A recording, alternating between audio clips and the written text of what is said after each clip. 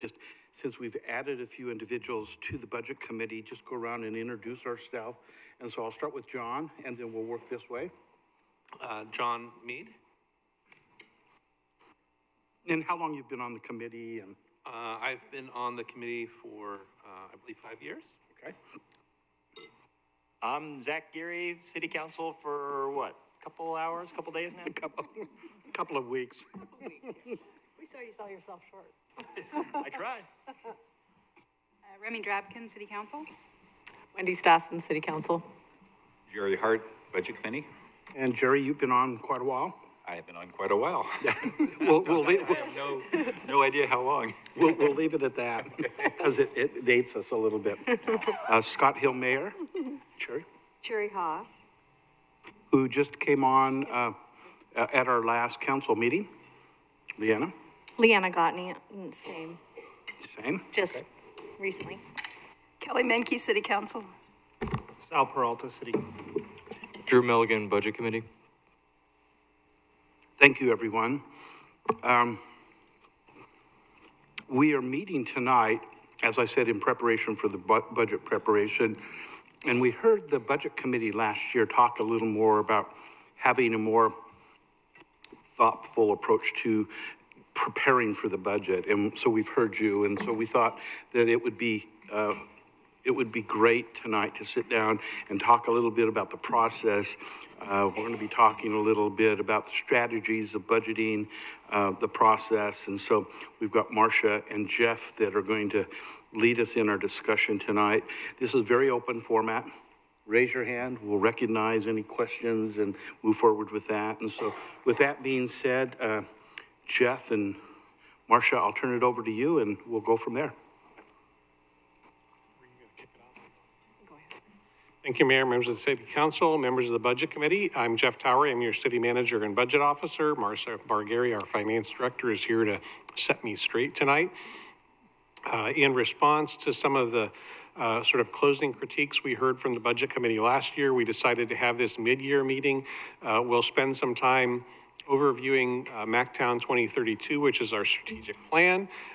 Some of you have seen chunks of this before. Some of it may be a little bit new to you, but the strategic plan was an effort that we started last year and we talked about it in its sort of infant stages in the budget process. The plan has been completed and was adopted by the council at their last council meeting in early January. And we expect this document to really be a driving force behind not just the work that we do, but the budgets that we prepare in the coming future. So we're going to spend some time really talking a little bit about process and the higher level findings, not necessarily the details of the plan. And it's certainly an opportunity for questions and comments, and you'll see more of this as we move through the budget process later this year. Marcia will talk about our mid-year budget report and our forecast, and we'll plan to wrap this up a few minutes before 7 o'clock tonight, and hopefully it does a good job of kind of setting a foundation for the Budget Committee's work later this spring. Just a reminder, the components of the strategic plan include mission, vision, values, a series of strategic priorities with goals and objectives, and specific action plans and targets. The revised new vision for the city is on the board. I'm not going to read it to you, and I'm going to move quick. It says here I have 71 slides. I'm mortified that I may have saved the wrong slideshow presentation. I'm not going to read 71 slides to you tonight. Although that might include the rest of the agenda. Right, that includes the rest of the council agenda too. City's mission. So just a reminder, a vision is where we want to go. A mission is what we do and how we do it. We've also identified what we think are some core values for the organization. Stewardship, equity,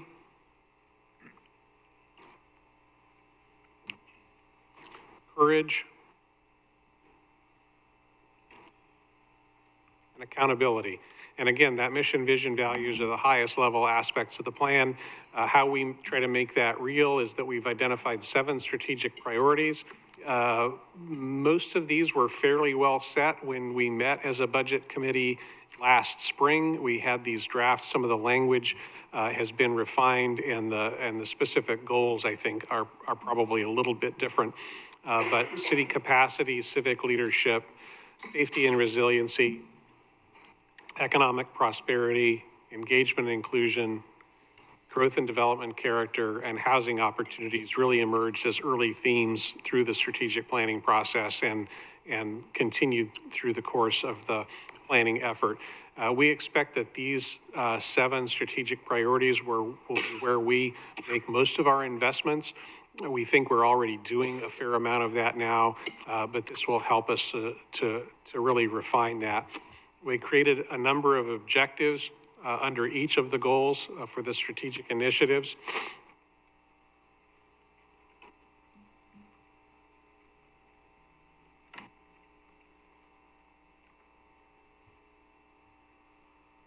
Civic leadership, pardon me.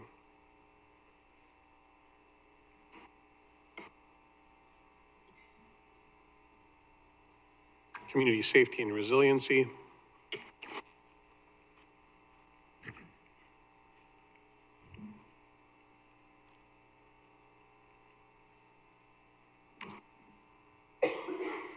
Economic prosperity, this is a reminder the product for economic prosperity looks a little different than the rest of the strategic plan. We actually had a parallel process with a different consultant team and a different steering committee worked on economic prosperity. And so some of the product looks a little bit different.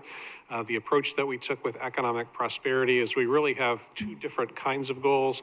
We have some foundational goals and strategies that are really broadly beneficial across multiple sectors. The actions related to those foundational goals often fall to the city. And you'll see some of that as we move through the process in the coming years. Target sector goals and strategies are really around specific clusters or sectors in related industries. And a lot of those responsibilities fall to our partners, where the city may be at the table or may be a contributing member, but we wouldn't necessarily be the lead on some of those issues. The foundational goals and strategies that we identified were related to living wage, improved systems for economic mobility and inclusion, and maintaining and enhancing our quality of life. The target sector goals were arrayed around traditional industry and advanced manufacturing, technology, entrepreneurship, hospitality, and place-based tourism, as well as craft and beverages and food systems, and education, medicine, and other sciences. Engagement and inclusion.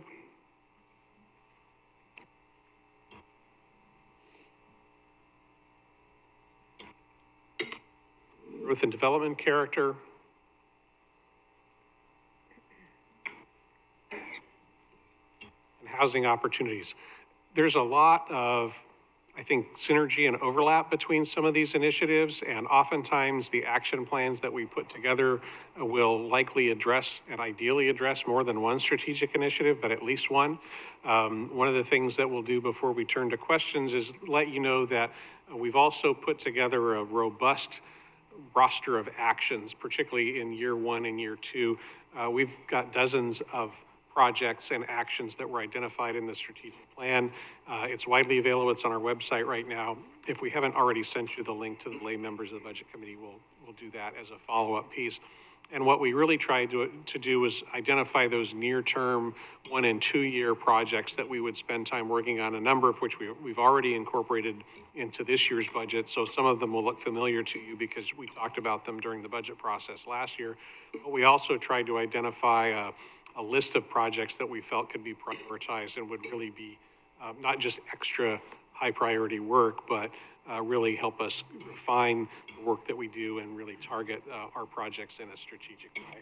Any questions about sort of the high and medium level plan or the process that we went through to get there? Jeff, just to let the Budget Committee members know that, again, this is a broad overview of the process that we've gone through, and Jeff indicated there's very specific actionable items under each of those headings, the 7 headings.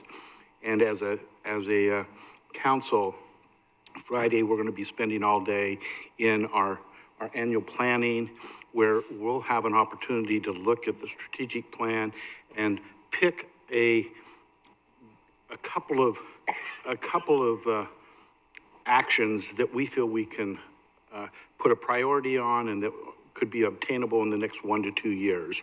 And thus it will zero our focus to doing certain things for the next 1 to 2 years. We know that the strategic plan could be good for us. It could be a guideline for the next 10, 15 years. We'll go back to that every 1 to 2 years, picking those things that we need to execute again. And so it's an ongoing process for the council. But once we set a direction for the 1 to 2 years, we're going to be headed in that direction. So just to let you know, that's where we are as a council. We've seen this, but we've not worked with it, and that will happen Friday all day. We'll have our offsite. So questions at this point. Again, this just gives you hopefully some vision of what we've been doing over the last 18 months, and it does have input into where we're going to be spending our money. Leanna? I just had a question about previous strategic planning for the budget committee, and how does that typically look? I mean, is this similar to what you've done in the past? This is our first one. Ah. So it's, one of the interesting things about McMinnville, in my observation, is that the community has been really intentional and really thoughtful about how it's grown and how it's evolved and how it engages its citizens. And we see the benefit of that all around us. And yet we haven't actually gone through a strategic planning effort quite like this before. There have been annual goal setting sessions that have been going on for a couple of decades probably. I know it's something that Ed Wormley helped put in place early when he was the mayor. One of the reasons that we decided to pursue a strategic plan is that the organization and the community is going through what I call a generational shift in leadership. The council is a newly constituted body, 5 of whom are in their first terms or 5 minutes into their second term in their current position. We've got 9 members of our 12-member executive team who are in their current positions for 6 years or less. And that kind of rapid turnover hasn't really happened in this organization for a long time, if ever. It's tended to be a little bit more gradual and a little bit more consistent. And so having that significant shift and that kind of demographics playing out in other organizations, other businesses, other parts of the community where we're seeing that sort of generational churn in leaders. And so we felt like a strategic plan would be the right mechanism to help the community move forward, particularly given that change in leadership. Jerry. So you spoke to the fact that there's been previous goal making. Yes. And over the years, has there been an effort to go back and evaluate whether those goals have been attained, whether the actions of the city council meet those goals, or what is the goal? I think the real question, I guess, is how worthwhile is it to go through a goal-making session? So I'm Has that been reviewed? going to ask somebody who's been here for more than 2 years to answer that question. So what I will say is that the goals that were adopted 2 years ago, in one form or another, most, if not all of those goals ended up being woven into the strategic plan. So they don't necessarily show up in the same order or in the same words as they were 2 years ago. But there's nothing from 2 years ago in terms of kind of high-level substance that's not incorporated into this plan. And so while the plan itself is new, I think it's more of an evolution of how we've done things and the kinds of goals that the council has set over a long period of time. And I'll just give some historic background, Jerry and budget committee members. We have always had a process of setting annual goals, and we come together, and it was a Friday night and an all-day Saturday, and sometimes we met with department heads and other times we didn't. We liked it when we had department heads, but we were able to have a great dialogue. Again, we picked out in some areas that we felt were headings, topics, and set 2 to 3 goals.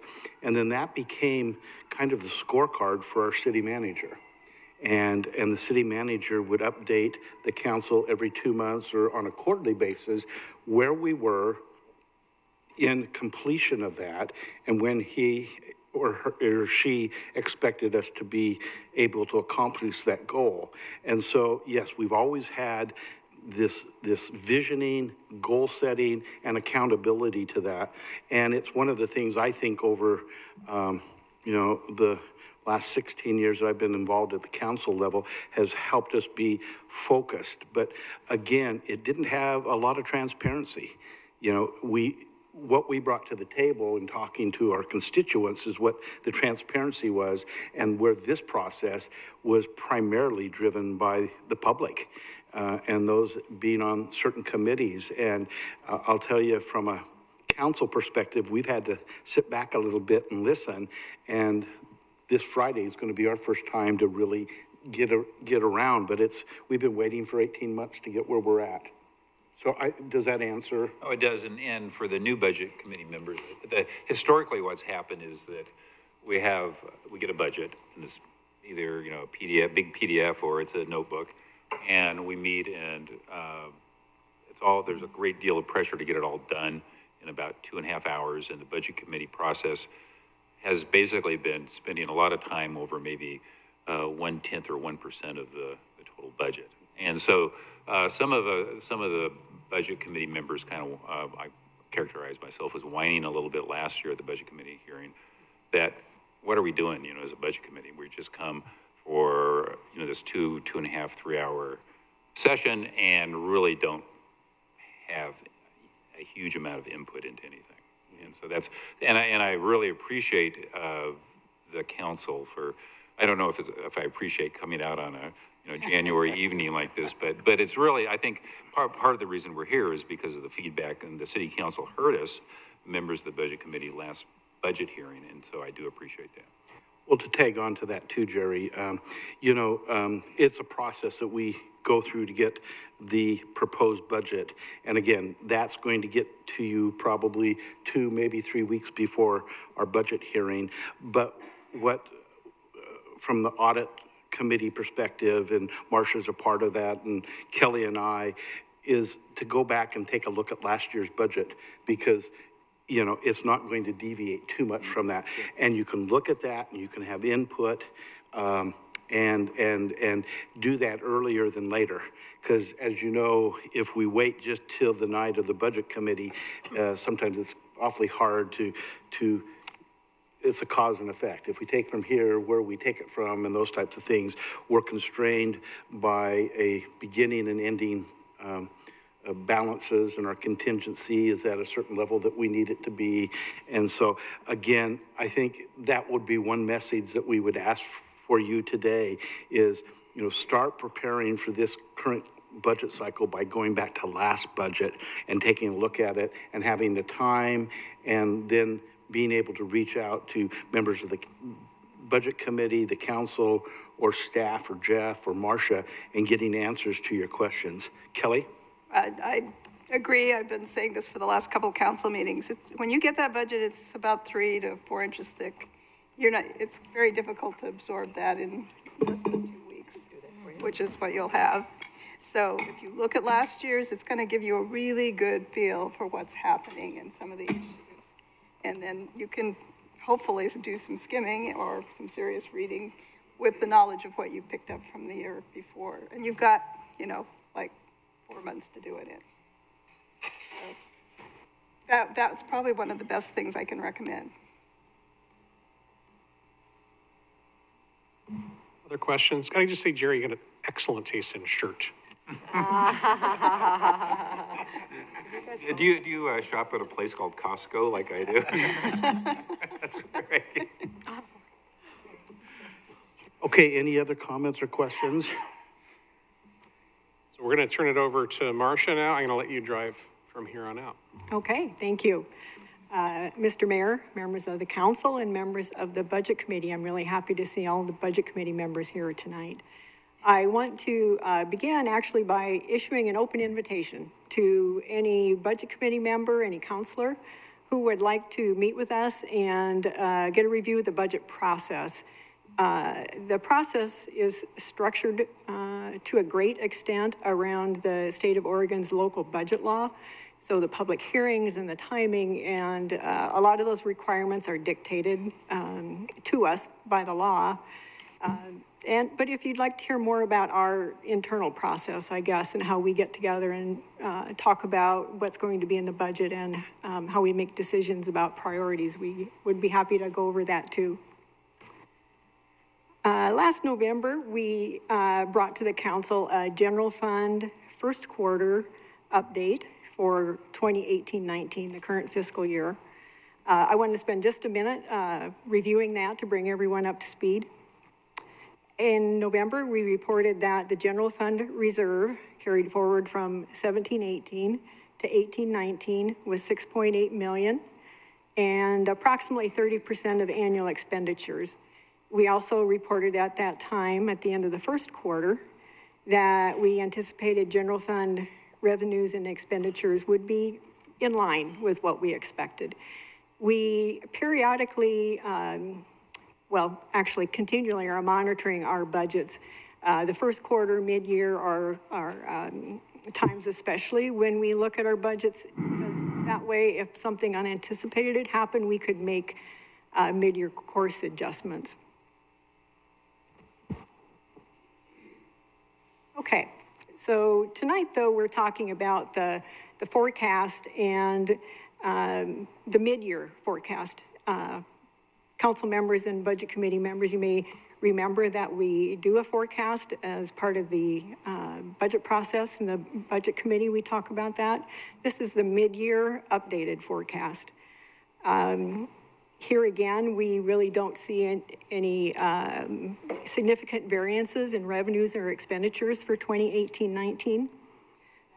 But one of the things that we do with mid-year is when the budget was adopted in June, we did not know for certain what our carry forward would be from 17, 18, 19. So when you hear us talk about the reserve, it really is that amount that's carried forward from one fiscal year to the next. We didn't know what that amount was going to be in June. So in this forecast, this updated forecast, we do know now what the ending balance was at June 30 of 18, and so that's been incorporated into the forecast that we'll be looking at tonight. May I ask a question about the increase in state marijuana revenues?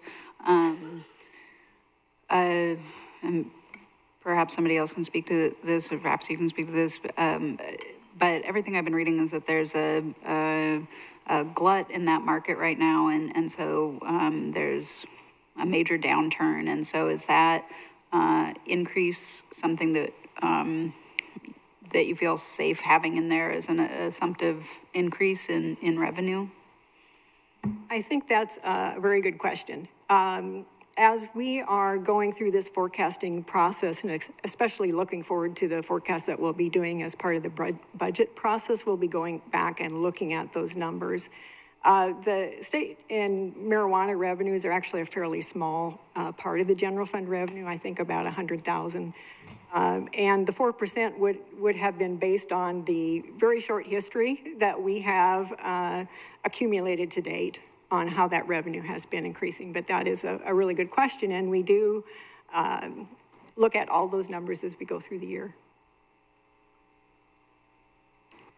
The mid-year forecast really is the first step in our budget process. You know, to determine whether the next year's budget's affordable, we have to look at the impact on future budgets, and the forecast helps us frame the proposed budget within that longer term. So when we create the forecast, of course, we are relying on assumptions about revenues and expenditures. And as you might expect, those assumptions are based on prior year trends and as well as future expectations, and that might be the economy, state of marijuana revenues, looking at all of those assumptions. One of the things that we do when we're working on our, what we might call the out years, so the last 3 years in the forecast, we would look at really focusing on recurring revenues. And then we eliminate at that point current grants and one-time revenues. So we're trying to eliminate the fluctuations that might have when we have large grants or other large projects. Our recurring revenues are property taxes, franchise fees, state shared revenues, interest on investments. So this slide does show some of the key assumptions that we use when we're building the forecast for general fund revenues. The increase in property taxes has been very consistent over the last couple of years and has been about 4%, and that's about where we are again for 18-19. As you know, that's a really important number because property taxes are about 55% of our general fund revenue. And, you know, we look at cable and garbage franchise fees. Really, we look at the forecast is a very extensive spreadsheet that really goes line by line in our general ledger. So when you look at the budget and you see lines for salaries and wages and a line for property tax revenue and a line for insurance, the forecast actually goes to that level. So we are making some very broad assumptions in the forecast, but we put actually a lot of time and effort into that. One of the things I did want to mention is that the revenues in this table do not include any of the additional revenues that we might identify during the strategic planning process. So this table shows a couple of things. The actual revenues for 17-18 is in the column on the left. The estimated is for 18-19, again, the numbers that we have for mid-year. And then we're looking at forecast for 19-20 and so forth.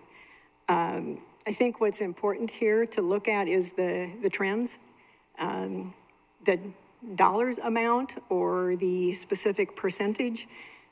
It's a forecast, so due to the nature of forecast, we know there's going to be variance between these numbers and the actual. So I think what is important to notice here is the trend, and what you can see is when we look at 2020 through 21 and the next couple of years, we're projecting that revenue will be fairly flat because we do not have any additional sources of revenue built into this forecast at this point. So when we're looking at revenues for the forecast, for example, we're projecting property tax revenue. We're making assumptions about growth in assessed property values.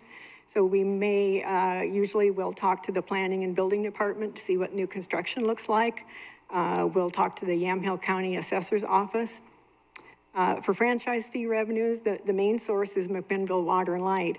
And they pay franchise fees based on their customers' consumption of electricity, and Cascade Steel is their biggest industrial customer. So I will talk to the finance director at Water and Light and see if they have any projected rate increases coming up in the next year or two.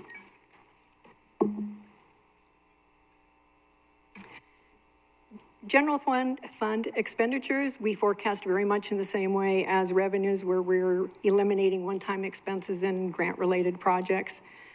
Some of the key assumptions on this side are the COLA, and right now what we have in the forecast is 2.25 to 2.5. I think that's reasonable, but again, we'll revisit that as we work on the budget.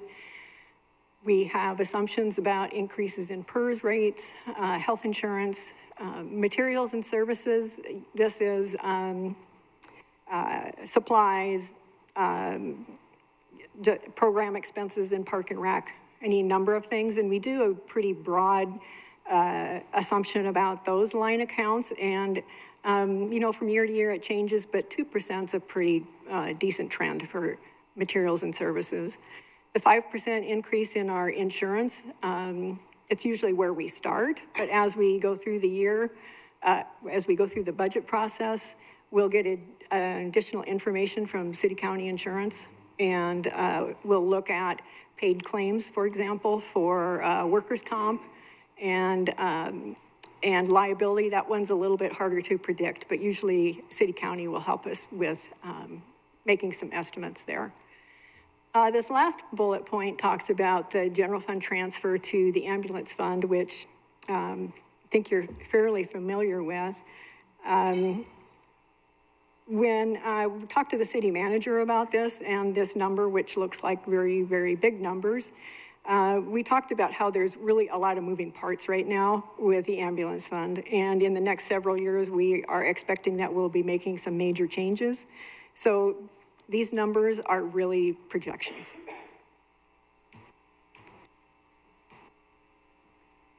Here again, we have a table with projected expenditures. One of the things that we're looking at here is the CPI, which, or the Consumer Price Index, which we use to base our COLA for employees. You know, again, we're looking at PERS. The PERS board generally will give us advisory rates and give us some recommendations on what they expect those rates to be doing going forward. I also want to point out here that these expenditures do not include the impact of the fire or police union contract negotiations. We have in this year's budget money for a salary survey for general service employees, that any increases that general service employees may receive because of that salary survey are not in these numbers. And we do not have any of the big dollars for deferred maintenance of the city building in this budget. And how did you how was that, why are none of those big numbers for the deferred maintenance included at this time? That is really something that as an executive team, we will be getting together to talk about in the next week or two, and talking about how to incorporate the results of the facilities assessment study that we did, which is not final at this point, and incorporate that into what are our capital projects going to be, because typically in our capital outlay, we have, again, recurring expenditures. We know we have to maintain the police fleet. We know that we have vehicles and equipment and shelters at the park and other things that we just anticipate. That's more operating. Maintenance could be fairly minor repair and maintenance projects. So I might ask Jeff if he has anything to add to that. Sure, and the other piece of that is that part of the work that we'll be doing at the end of the month or early in next month, as those facilities reports are finalized, we'll be putting together a plan to bring that information forward to the council, probably in a series of work session conversations, so that you get a sense of what the issues are, where the gaps are, what the need is near term, long term, be able to understand where it happens. Because not all facilities are created equal. Some of them have more near term needs than others. Some of them have safety improvements that may need to be made. Some of them, the amount of investment really calls into question the long-term viability of the facility. And so we're gonna have a lot of information to churn through with the council, and we'll be putting together a plan for that and bringing it forward to you during the course of this winter and spring. And it'll really set the stage for part of that budget conversation. But it's not a one-year fix. You know, our facilities, some of them are 75, 100 years old. We're not gonna fix it. It's not gonna take 100 years to fix it, but it's not gonna get fixed in 1 year either. Jeff, would another way to look at it, and going back to those charts that Marcia gave us with the projected revenues and looking at those numbers and then looking at the projected expenditures, there's a gap between those. And so my thought is there's going to be some hard decisions that are going to be have to be made if we're going to continue doing what we've been doing. And that's part of that strategic planning and some of the strategic budgeting that has to be done over time, because you just can't take out of, you know, out of the operations the way we've been going to do the maintenance and upgrading of our buildings. We may have to take a look at other ways of doing that. It may be a levy. So we'll have to determine how appropriate our expenses are today. And we've been looking very carefully, as you know, at that. And then you go back up to those revenues and say, we don't have much control over that. So it's a catch kind of, you're chasing your tail a little bit in this whole process, as you know. So in my mind, that's what I'm thinking, along with what Jeff said, is that it's going to fine tuning that pencil and really getting down to our expenditures is a thought. I think a lot of the focus on the strategic plan also was looking at different sources of revenue and how we might meet these needs. That's a very nice lead-in, Mr. Mayor, to this table, which shows revenues, expenses, and the difference, which is an operating deficit in this case. Again, 17-18 actual numbers are on the left. We're estimating 18-19, and then the forecasted numbers. One of the things I wanted to point out here is that second row from the bottom, which is projected savings. So we always anticipate that when we're building the budget, we will have actual revenues probably more than we budget and expenditures less than what was budgeted. So, and a couple of places where that can happen. You know, with property taxes, we may, it might be 3.9% or 4.1%, which can lead to a difference. With marijuana taxes, like we talked about, we're still really building a trend for that and a history. And in expenditures, usually the biggest reason why we underspend compared to the budget is, in the budget, we assume all positions are filled all year round.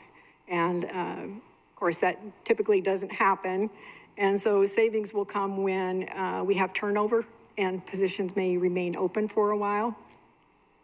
As you pointed out, this does show an operating deficit. And so we include that savings number because we're wanting to, again, we have budgeted numbers, but these forecasted numbers, we're including the savings because we're wanting to make our projections here more reasonable compared to the budget. This is closer to where we think we actually will be, given there's assumptions and projections built into this. And as you said, it does definitely show that expenses are growing at a faster rate than revenues. And as the operating deficit increases, of course, the reserve decreases. Again, just to point out that as you would expect, projections in the nearer term tend to be more accurate. The farther out you get, the more variances there's going to be because as we're in the strategic plan, especially, a lot of things will change by the time we get to 2020, 21, and those out years.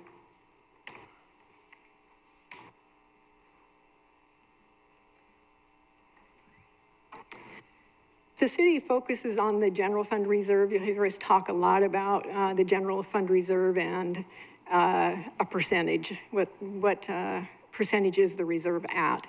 So we use this reserve, or sometimes you'll hear us talk about fund balance, as an indicator of the financial health of the general fund.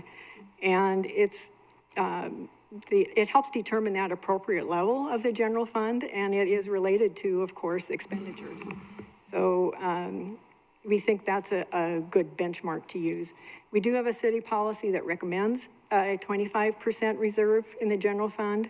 However, the National Government Finance Officers Association, or the GFOA, recommends a minimum reserve of 17% of annual expenditures. And that 17% is a fairly simple calculation. It's actually based on having 2 months worth of operating expenses.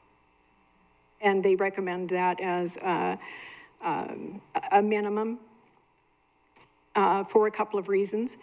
One is that we get the majority of our property taxes in November. So we have a period of time where in the general fund, we're receiving really limited revenue. So by October, our bank account is as low as it's going to be, and we want to make sure that we have an adequate reserve. It's really our working capital or provides cash flow for us.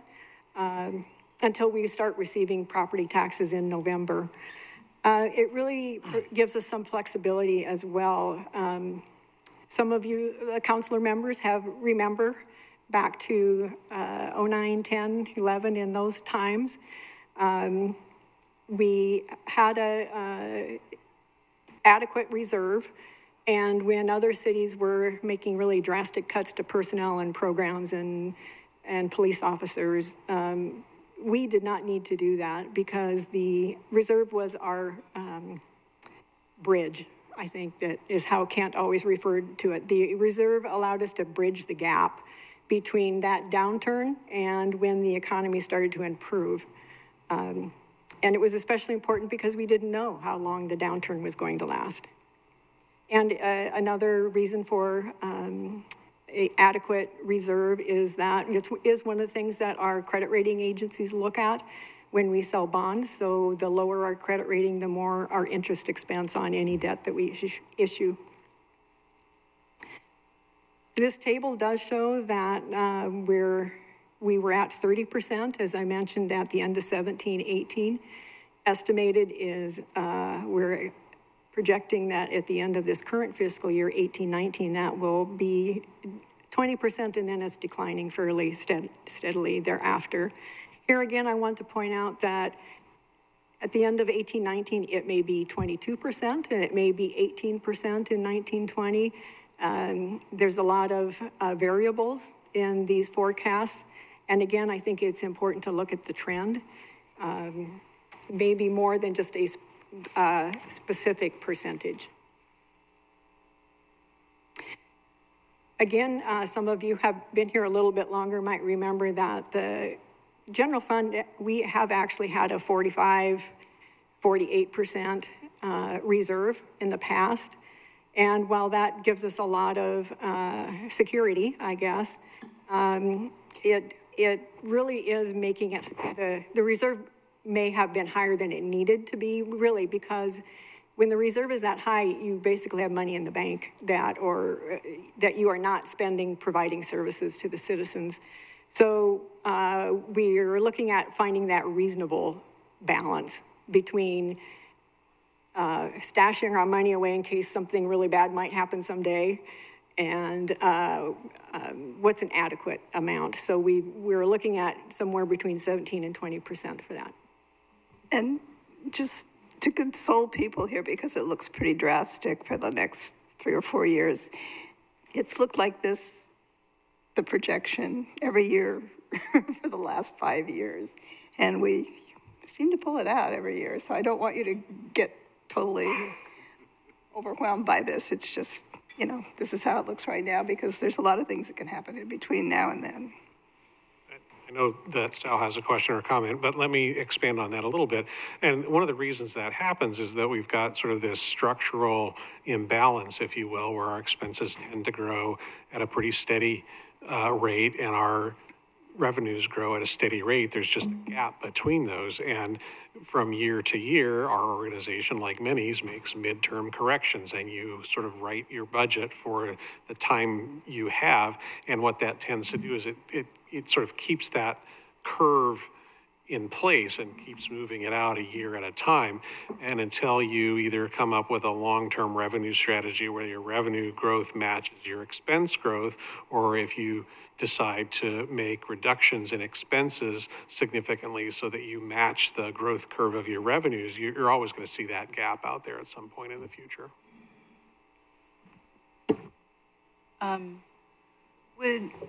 Comparatively, though, to previous years, we have increased services tremendously over the last few years, including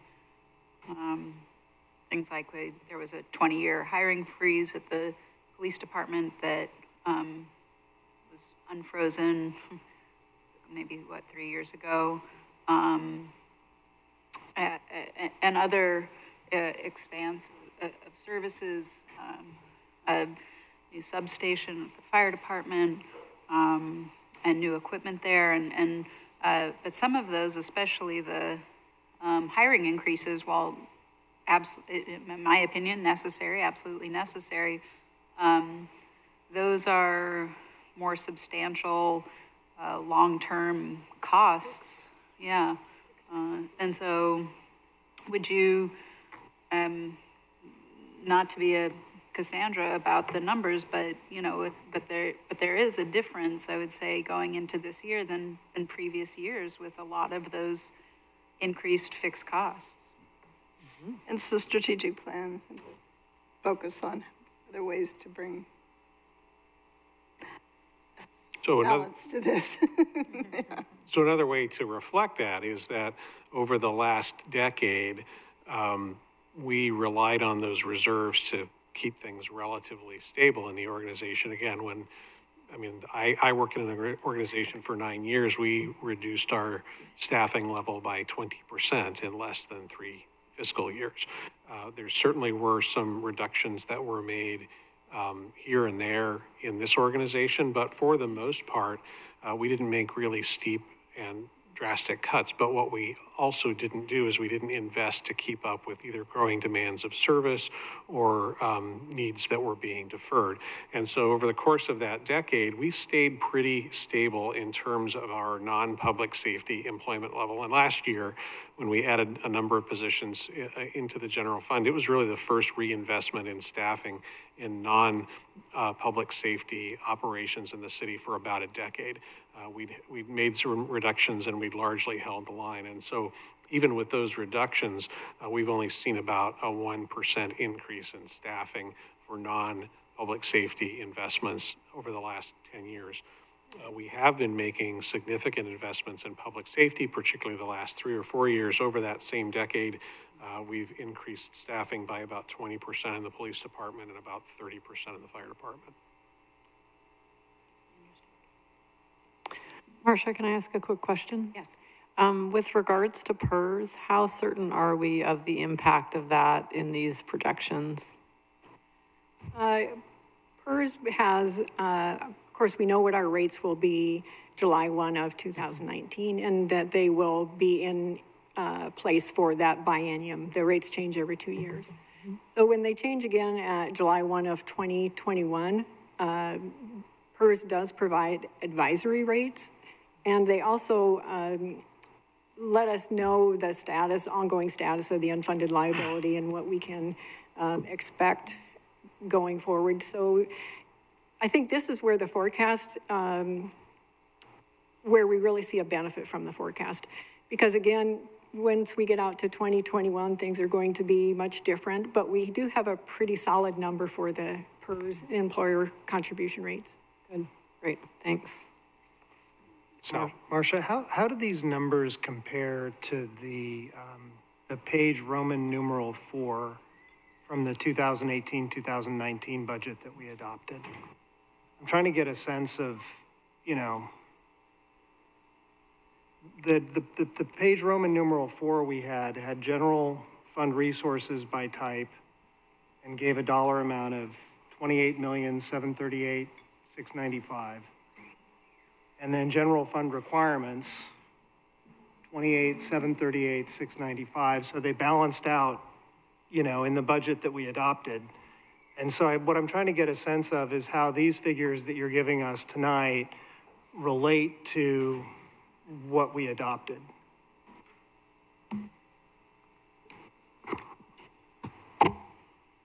Well, I think without having the numbers in front of me, I think I would go back to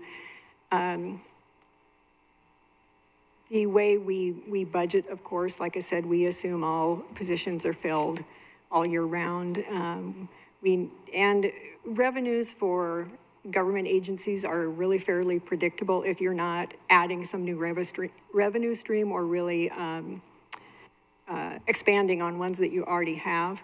So really, we track pretty closely to the budget. You know, we're looking all the time, monitoring at how are the departments spending their operational money, how are salaries and fringe, how are we compared to the budget with those numbers. And so the variances really come in, again, when we have turnover and unfilled positions. Sometimes we'll have projects that we budgeted for, like a repair and maintenance on a roof that we don't get done in that fiscal year. So I'm not sure I'm answering your question. Yeah, I mean, what I was trying to get a sense of is if these numbers that you're giving us, I mean, I know some of the expenditures that we've had that were not anticipated in the budget that would have increased that, you know, what's published online, but I'm just trying to figure out, it seems like there's just a big difference in the what I would have anticipated the revenues being with the expenditures given what we adopted last year.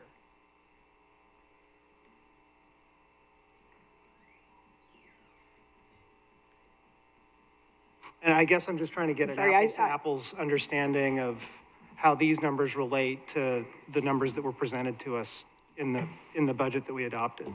So Sal, you're looking at the budget document for 2000. What we adopted versus Right. what they're presenting.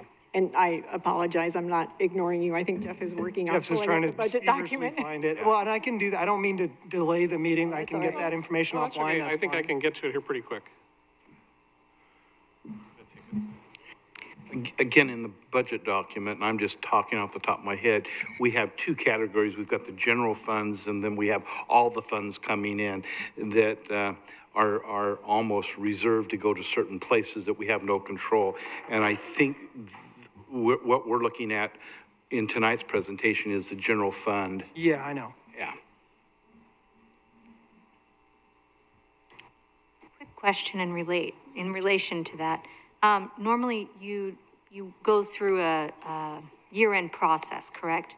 Where you do the analysis to find and to determine what you've spent in the prior year. So year-end closeouts is something that you're working on currently or perhaps already have it established, correct? Our fiscal year ends June 30. June 30, okay. So you did that back in June for the prior year budget? Correct. So you would have those numbers available online to the public? Comparison of actual to budget. I do not believe that that is online. Okay, so does that actually come into play when you're determining the next year's budget? Yes. Okay. Yes. So I think what you're pointing to is, you know, I said we do really budget down to the line item. So we're going to look, and the departments do a great job of looking at their budgets and really monitoring them very closely. We rarely have to do budget amendments other than in situations where something happens that we didn't expect to happen. But yes, we're looking at, you know, insurance would be a good example, any other number of workers' comp claims, that kind of thing, to carry forward, I guess, what we learned from the prior fiscal year into the next year's budget. And so tonight, there's a good example of making an amendment to the budget for, if I'm not mistaken, for the airport fund and the dollars that we need to put towards the repair of the gas tanks out there. Sal, I think. Yeah, it helps to sit next to a CPA at these meetings. So Kelly corrected the question that I had, and I can address that with staff outside of the meeting. Thank you. Okay, thank you. So Leanna, were your questions answered? It wasn't actually a question. It was, I understand the business process, and I was just helping you to respond at that point. Appreciate that. Yeah. Well, the other piece is Marcia will come to the council and update us as to where we sit to budget on a maybe twice a year, possibly. And then that report is a part of our packets. So that is available to anyone that would be following our agenda. But I don't know that you post that on the finance page of what that is, because it's just a report to council, but it is available. Yes. Here again, I just want to mention again, looking at these numbers and they decline, as I said, steadily. But where we, and we are faced with challenges like other governmental agencies in the state of Oregon. So, looking to the future, we do have a challenge in finding a way to mitigate that gap between revenues and expenditures and maintaining the adequate reserve. A strategic long-range financial plan is going to really be an essential part of that process. So we've talked about a long-range financial plan for the city in the past. And one of the things that we can do is look to the National Government Finance Officers Association, the GFOA, which has quite a number of well-vetted, very reasonable best practices. And as I was looking at long-range financial planning and the GFOA's best practices, they describe long-term financial planning as combining fiscal forecasting with strategizing. And it works best as a part of an overall strategic plan.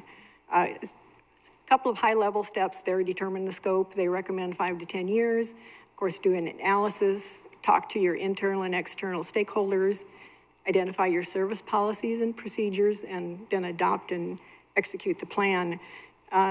So of those two aspects of the long-range plan that they've identified, financial forecasting, this is what we do.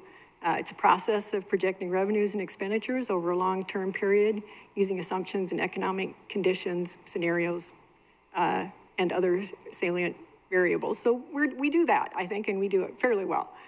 The other piece of that was the strategizing, which we certainly have undertaken with our strategic plan. And the long-term financial plan is, I like this description, it's a process of aligning financial capacity with long-term service objectives. So as with any plan, after it's adopted, strategies have to be put in place and to put that plan into action. And one of those steps could certainly be identifying funding that would be required to achieve our goals.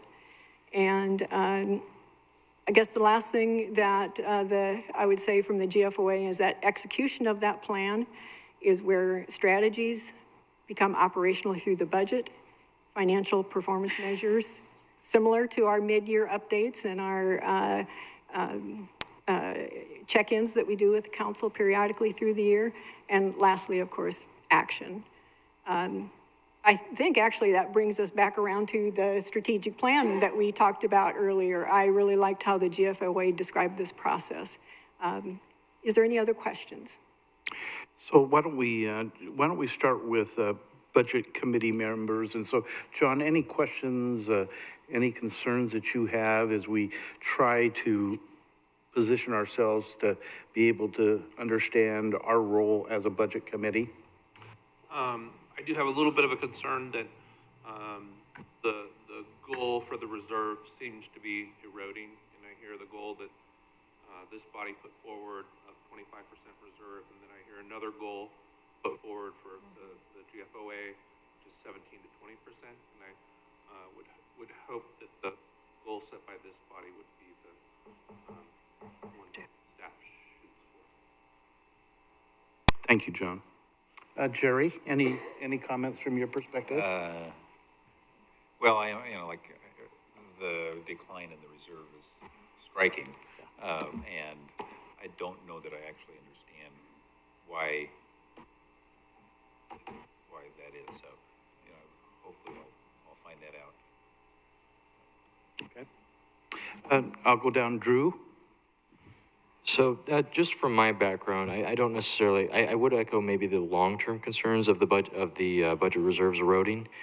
But given it's already high level, I wouldn't necessarily, it's not exactly disastrous right now or anything like that. But from my own background, we're at our current point in the business cycle, it is a little bit risky. If, say, in the next 5 years we were to experience a recession of some sort and we were still drawing down on the budget reserves, I'd be concerned. But I mean, we're currently sitting at somewhere between 20 and 30% right now. I think we still have ample time if that becomes an issue. So. Thank you, Drew. Leanna, any other questions? My my viewpoints on a reserve is that it's going to be used when you have their deficits in other areas of the budget.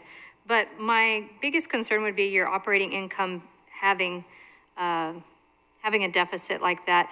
You're not able to add more operations to the budget at all at this point because you have negatives that you're dealing with. So I think some of the concern as a budget committee, we would want to focus in on what we can do to raise our revenues to meet those demands. Thank you, Leanna. Cherry? Well, it all depends on the priorities you guys set in your meeting on Friday and the process that you go through in setting those priorities. So and then true. that really kind of gives us our marching orders. Can I say one more thing? Sure. I just want to say thank you for all you've done with the strategic planning and the efforts you've made as a committee yourselves. It's definitely reflecting. Thank you. I'll open it up to members of the council. Any further concerns or direction that you want to give staff as we're getting prepared for the budget? I'll start down, Zach, Remy, Wendy, Adam, Sal, and Kelly. And the last thing that I just want to share, and I've shared this many times, and those that we've interviewed for the budget committee, I've shared this, but how fortunate we are with our finance department.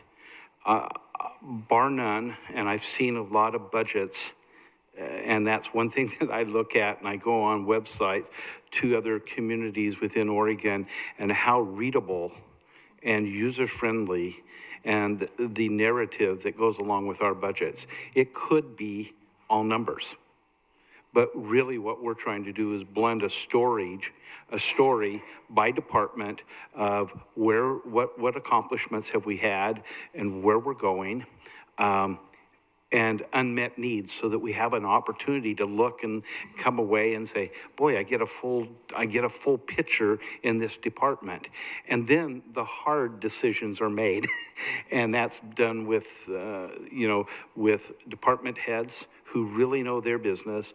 And then Jeff, having an opportunity along with Marcia, being able to really fine tune that, bringing it to the budget committee. And I'll tell you, budget committee, you get the first look at the budget as the council does, okay? And so it's taking ownership and preparing and asking questions and going in to see what's happening. We all have that opportunity.